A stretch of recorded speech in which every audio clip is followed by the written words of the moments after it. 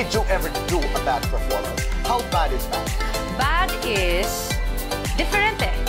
Because there will be performances when my heart's in it, but technically something's wrong because I'm either ill or I'm not hitting the notes that I want to hit because of more physical limitations with my health, like if I have laryngitis or something.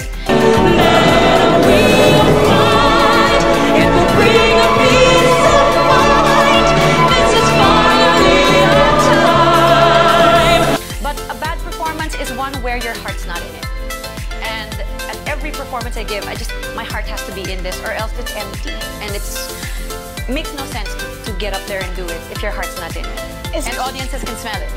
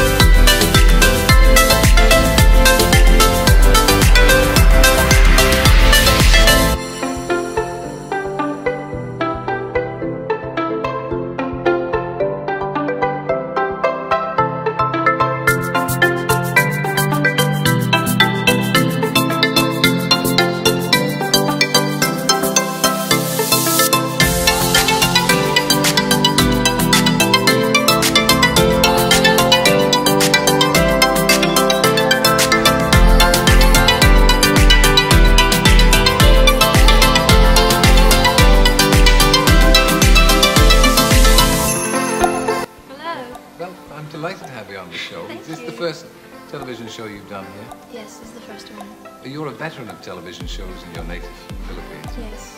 I've had my own TV show back home for around 2 years with my brother. And mostly a children's show. We had some musical numbers and do all sorts of things. Yeah, and you've had records released as well. And you've appeared in all sorts of musicals. Yes, the first one was The King and I when I was 7. The first lead I got was Nanny. I was 9. Yes.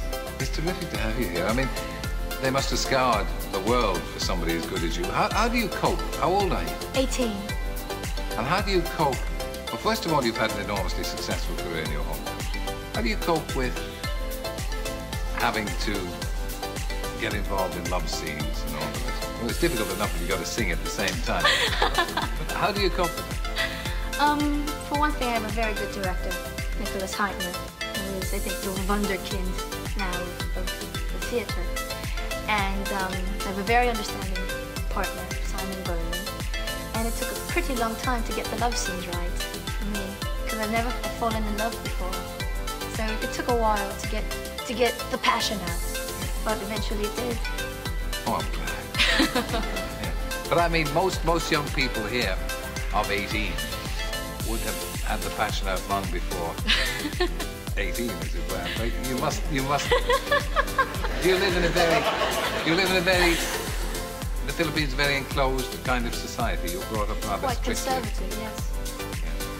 My parents aren't exactly as strict as people in the world. It's just that I never really wanted to have a boyfriend. Yeah. I still don't want one. Don't you? I don't. Well, we have a lot of young ladies, probably a little younger than you, in the audience today. Oh, yes. And they feel the same as you do. They don't want No, they don't boys, want a boyfriend. boys are awful. How did your parents feel when they saw you in this role? Oh, they loved it.